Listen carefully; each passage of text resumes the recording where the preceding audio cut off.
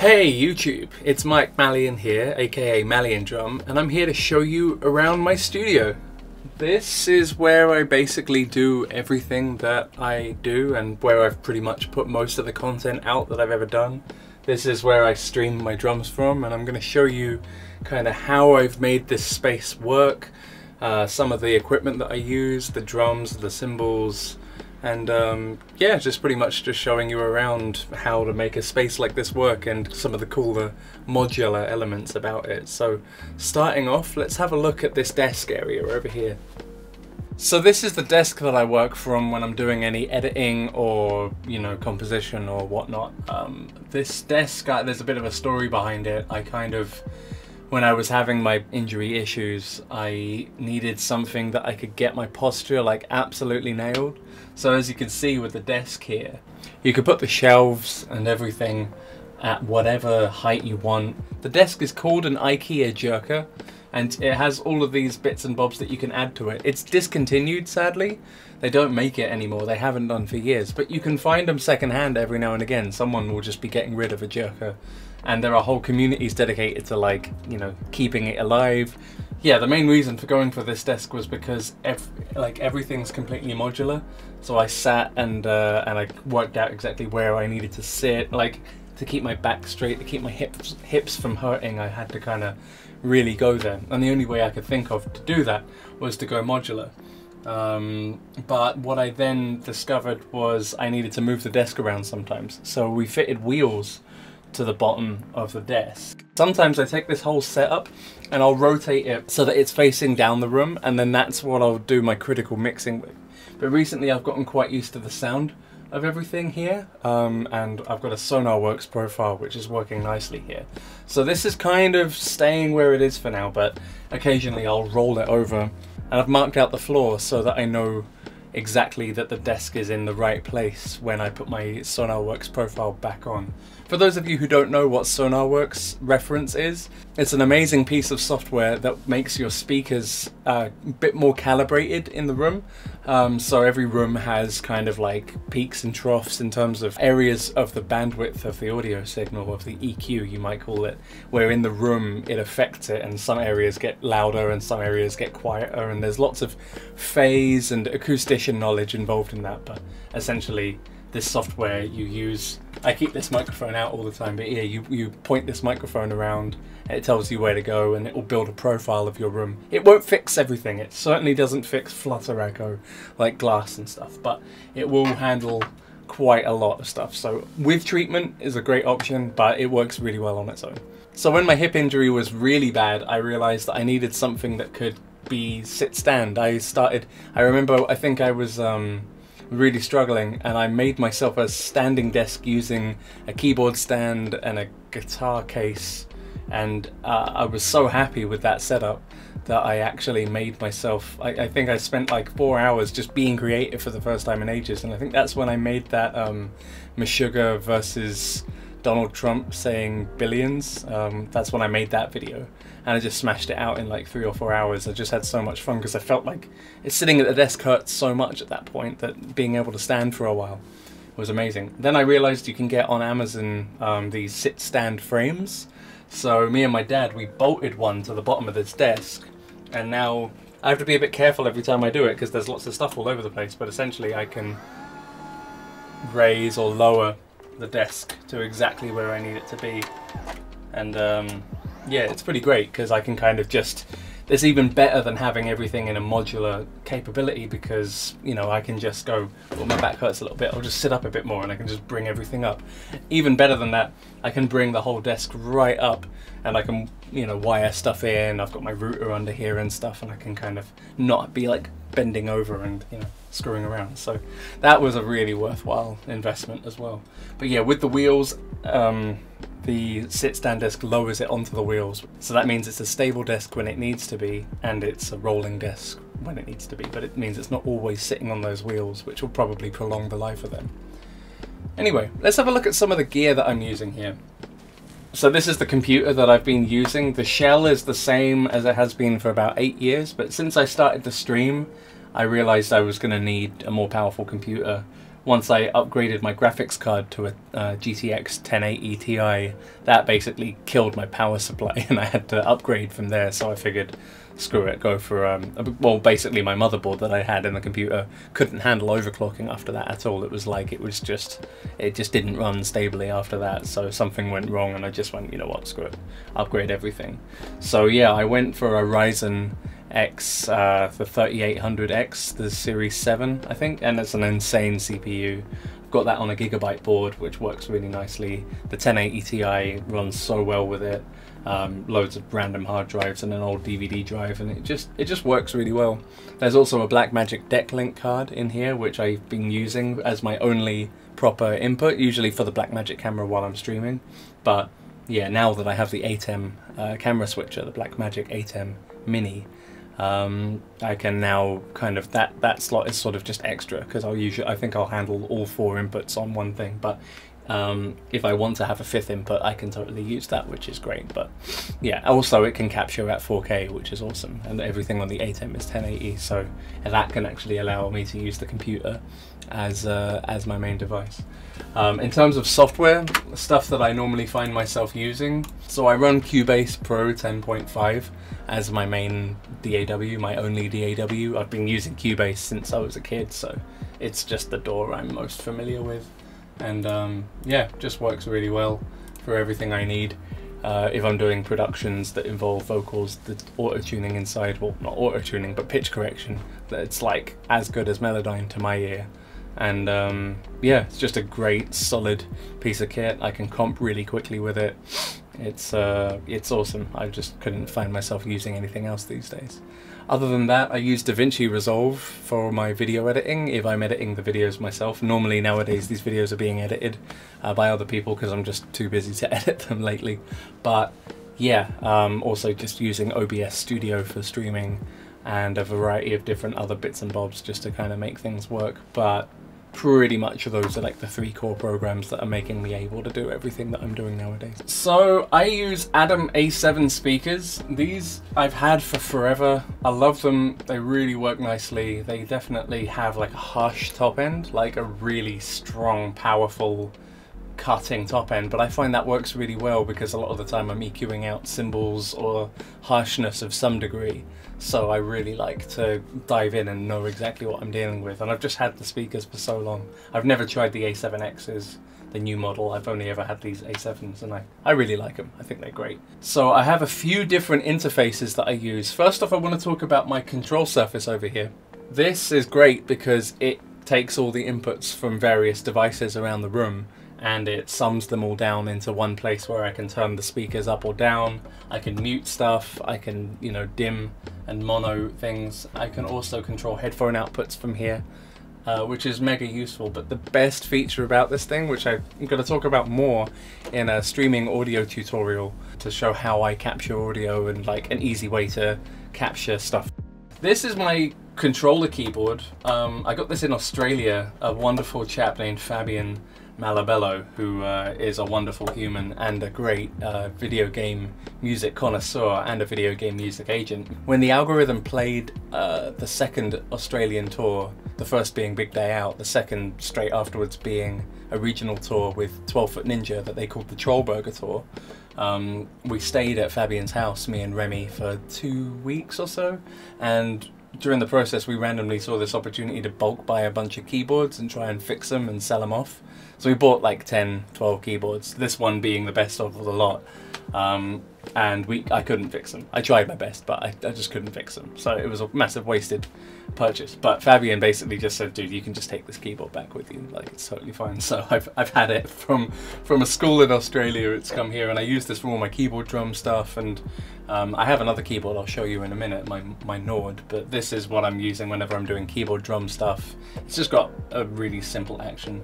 It's called an Edirol PCR 300, and it's real basic. The faders are all broken. I don't touch the faders. I just use the keys for what they're good for. Sometimes I'll set these buttons up to do key switches for Odin or something else, but yeah, for the most part, just the keys and these buttons and the pitch control and everything works totally fine. So yeah, that does the job. I also have a audio interface here, which is a Native Instruments Complete Audio 6, the original one.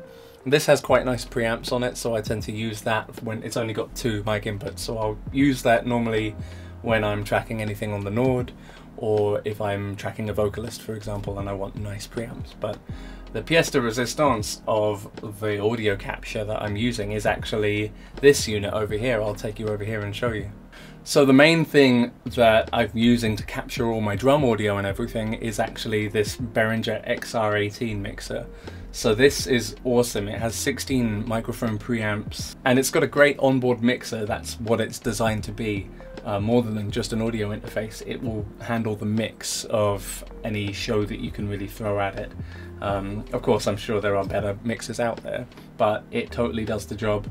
And anytime I'm ever streaming, this is what's handling all of the audio. So it's got great effects in it, compressors, even guitar amps and stuff, which I've used live. I've had a guitarist turn up to a show I was doing front of house once before and just didn't have an amp, so I just plugged him directly into the front of the board and put an amp sim on, ran him through the monitor, and he loved it. It was awesome. It was incredible to be able to do that. But I don't do so much front of house anymore. I stopped doing that a bit before Corona hit anyway. So, but it's great to have that piece of kit. But it works as a great audio interface.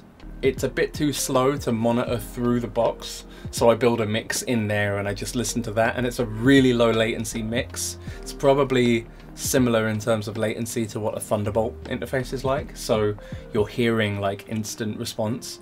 Then you build a new mix for your playback once you've recorded stuff, but it's awesome to just kind of have that mix happening that you can control via the phone and stuff like that. And it's got like 6 aux outputs and Ultranet, which is ridiculous. You can use one Cat5 cable to just like plug any amount of other mixers in, and they can all make their own mixes based on the 16 channels of audio they're receiving. The thing that kills me about this is how ridiculously cheap it was. It used to be about 600 quid when it first came out, but they dropped the price a few years back, or a year or two back, to about £330.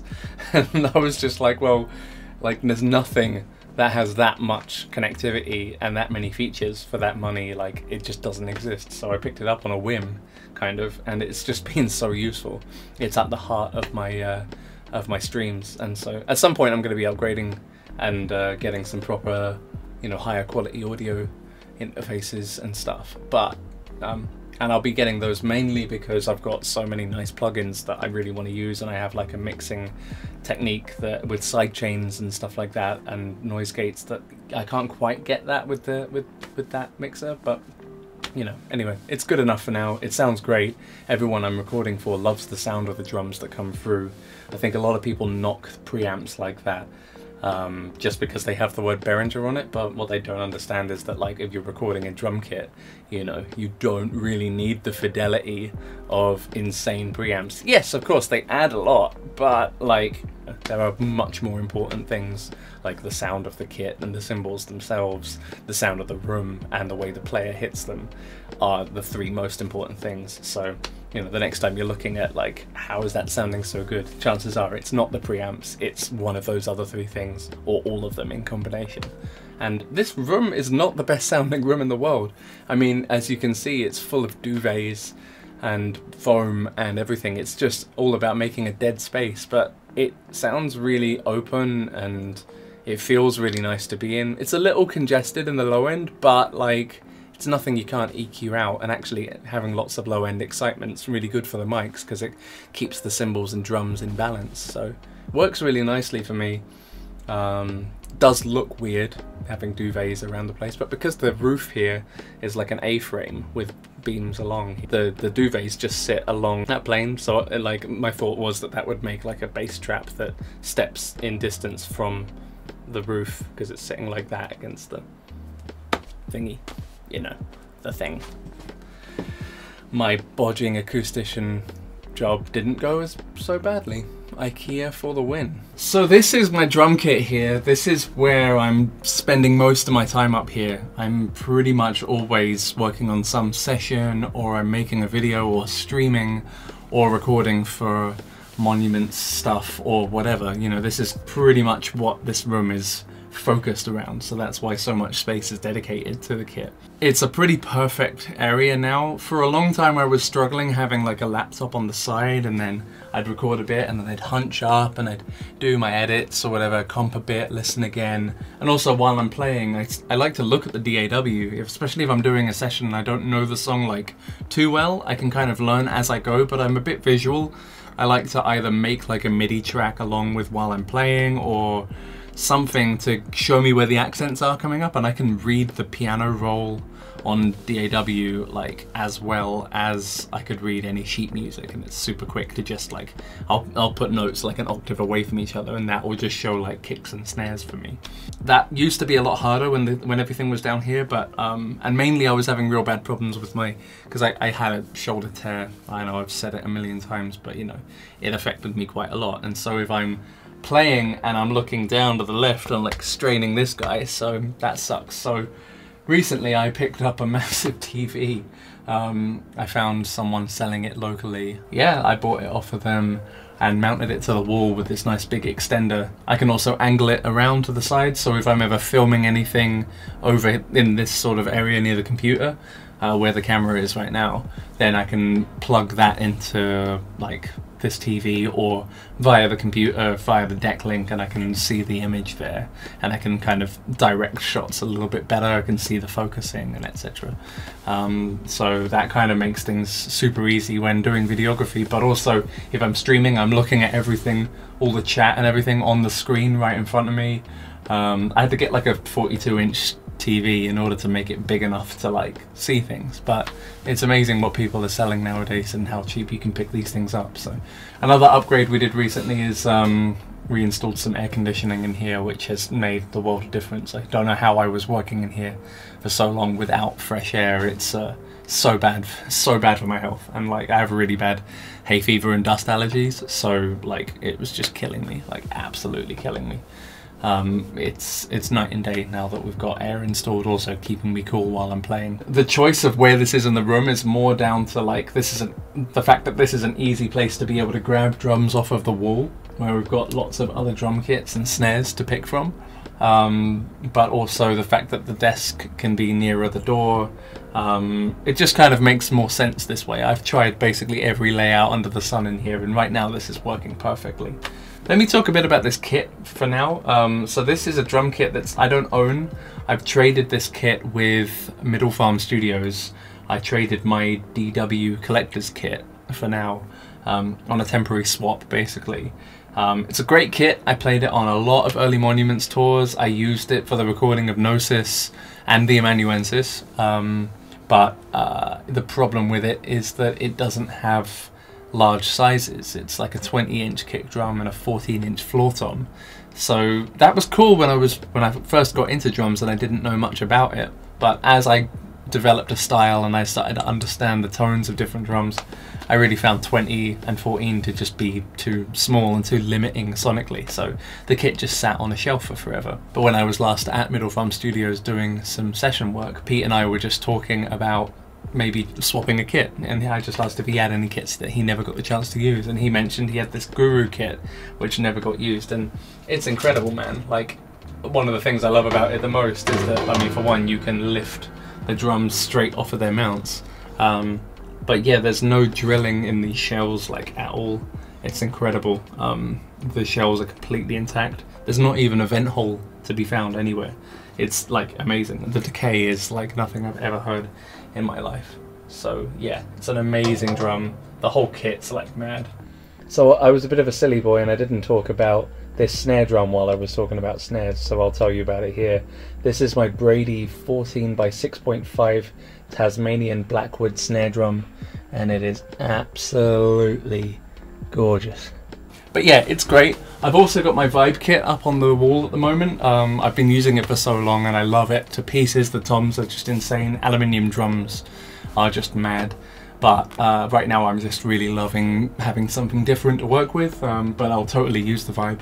I also have this Tama Star Classic Maple Behringer kit that I'm borrowing from Nolly, who's got more drum kits than he has space to store at the moment. So he kindly let me borrow that. I haven't had a chance to set it up and use it yet, but we used it a bit in the studio, and it was like the kick drum I think we used for a session I did recently, and it was like, what is this? It's a like 14-inch kick. And I think it's the toms are 12, 14 and 16, so that's a very different setup for me. It would kind of force me to do like a 1 up, 2 down, maybe 1 up in the front and 2 on the sides. There's going to be proper drum comparison videos and stuff coming out on the channel in the near future. I'm still thinking about upgrading my preamps and stuff before I do that, so that you can really hear the differences, because we'll be, you know, really isolating the tones. What I've got here works perfectly, but if I'm going to make that upgrade, I might as well make it work perfectly.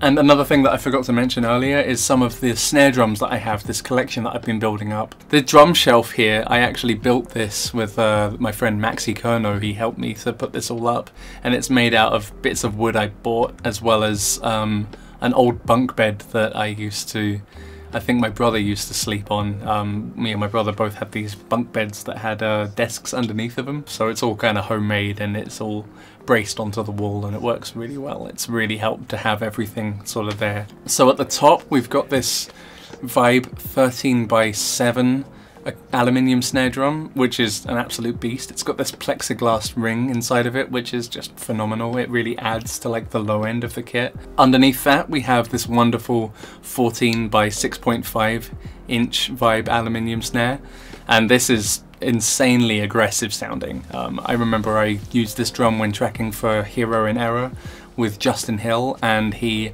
absolutely loved that snare. I haven't used it in a while because I've just fallen in love with a few other snares, but it's sitting there waiting to be loved again.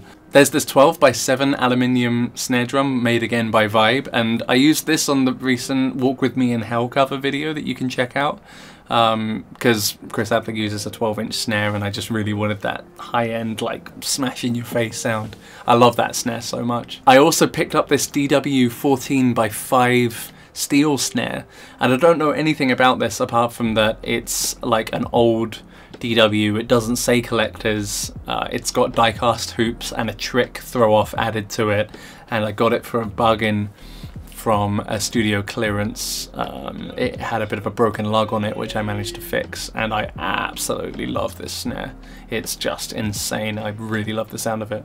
So as well, I just want to talk a bit about some of the elements of the kit that I absolutely love. I've used this Pearl rack for like forever. It's an absolutely great drum rack. It's been all around Europe with me. I was about to say it's been all around the world, but it never flies out of Europe. It's just too big and bulky, but it's an amazing piece of kit, and I've used it as long as I've been gigging properly, so as long as I've been in monuments for sure. So it's amazing. I use a variety of different bits of hardware, mainly Gibraltar cymbal stands. They've all worked perfectly. There's a few odd bits and bobs that I picked up on the road as I've expanded, some DW, some Tama, just a big old assortment. I love the DW 9000 hi-hat stand. It's like my favorite thing. Recently I got these Pro 1V Bigfoot pedals by Trick, and they're insane. They've sped up my feet loads. I want to say a big thank you to Rob, a gentleman from Canada who gifted me these pedals very kindly. I'm in your debt, my friend. Thank you so much for them. And cymbals, for now, I'm using Pure Alloy by Meinl. They're incredible. They're working super well. The crashes are mad. So the Pure Alloys that I'm using are the hats and the crashes. I have like a Byzance Splash, a Benny Greb Crasher hats, kind of as a stack / mini hat, but I like to open it up a bit. I've got this ridiculous MB20 Ride, which just has like the meanest bell on it ever. A Classics Custom Extreme Metal China, which is like such a good sounding China for one, but also like almost unbreakable. I also have this stack, which is a combination of a 20-inch upside down China and a 19-inch crash on top, with no fastener on the top. I've actually put tape around the spindle in order to stop it from like scraping against it and damaging the insides of the cymbal. Both cymbals are broken, so I don't mind at all, but it's an MB20 on the bottom China, and it's a Byzance traditional 19-inch medium thin. As for microphones, talking about the kick, I've got a Beta 91 in there at the moment, which is just such a great kick drum microphone. You put it in, it controls the bleed really well, it has great top end, great smack. I've got a vintage D12 on kick out and this homemade subwoofer, which is absolutely mad. My father helped me to mount this inside of a 13-inch drum. It's a 12-inch 1500 watt car subwoofer. Really worn in. I really looked for a long time to just find a nice, cheap, dirty sub that had been taken out of someone's car after they've like blown their faces off with it for like a few years or whatever, just to make sure that voice coil is really nice and loose, because I really like a kick drum that has lots of sustain. One of my favorite microphones that I use on the kit is the Behringer M201. I've only got 3 of them at the moment, so I'm using them snare top and the rack toms 1 and 2. On my floor tom at the moment, I'm actually using an Audio-Technica ATEM 250 DE, which is the dual element microphone, which is awesome, so good. And I'm using just the dynamic portion of that because it's like a kick drum microphone basically, so that captures all the low end that I want. Spot mics on the hi-hat and underneath the ride, they're both Rode NT5s, really decent mics, super affordable, super clean. I really like the sound of them. I don't think they get too spiky for me, but then again I run all of my mics through Soothe all the time because all cymbals are just too spiky for clean recording sounds, I feel like. I stopped needing the microphone to be so clean as soon as I discovered Soothe by Oak Sound. If you don't know about that plugin, for God's sake, go check it out. It's like magic. It's literally magic. I love it. On the snare bottom, interestingly, I'm using an Aston Stealth. I just threw this on just to see what would happen, and I think I either put it on G or D mode, depending on the snare drum. The G mode is like for guitars, it has a bit of a 4-500 boost, so if I feel like the snare drum's lacking that 4-500 character, I'll just change it to that mode. But otherwise I use the D mode, which is like dark or ribbon emulation inside the mic. It's not really like an emulator, it just changes the sound of the microphone through some fancy stuff inside the mic. And yeah, that works really well for bleed control and it just getting all the body out of the drum. It's really nice. The overheads are Aston Starlights. They're fantastic. I really love them. They capture the kit perfectly. I use them on the hybrid mode and they pick up a lot of low end from the kit. They also have the perfect balance of like kit smack to cymbal volume. Even when I'm hitting the heck out of my crashes and stuff, these mics aren't getting overwhelmed.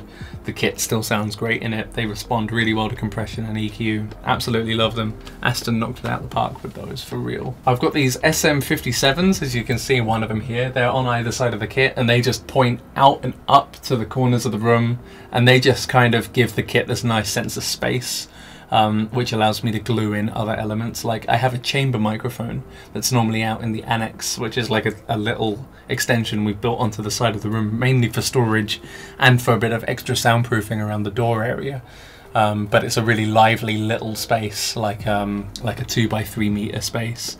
And I used this Aston Spirit, which I'm currently using as my microphone to record this audio. So I can't show you that right now. But yeah, that chamber microphone, plus those room mics and everything else mentioned here, that brings us up to 15 mics.